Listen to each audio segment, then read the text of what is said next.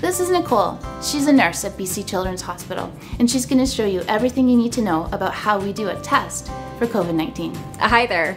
First, I always put on protective clothing, like a mask, plastic eye shield, and yellow gown to keep everyone safe from germs. For your test, you might sit on your mom or dad's lap, unless you're a big kid. Then you might sit on a chair or exam table. I'll need to put this small swab into your nose. Can you see how skinny it is? It's specially designed to check for a virus that might be way at the back of your nose. You'll need to hold your chin up so the swab can reach the back of your nose. Mom, dad, or another grown-up might need to help you keep still during your test.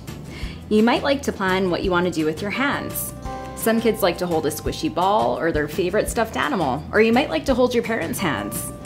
I'll need to measure from your nose to your ear to know how far the swab needs to go inside. By the time you count slowly to 5, the test should be over. 1, 2, 3, 4, 5. That's it. Some kids say their eyes water and their nose feels warm or tinkly when they have this test, kind of like when you get water up your nose or when you drink a really fizzy drink. And just so you know, having the test doesn't mean you have the virus.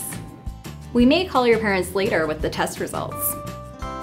Thank you for helping us find out why you're feeling sick. Bye!